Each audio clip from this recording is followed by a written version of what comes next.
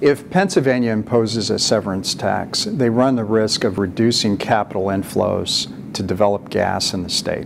One of the reasons drilling has been increasing so much in Pennsylvania is the absence of a severance tax in Pennsylvania and high well productivity of these Marcellus wells in Pennsylvania. By imposing a severance tax, you run the risk that companies will reassess their development priorities. They'll shift resources to other shale plays.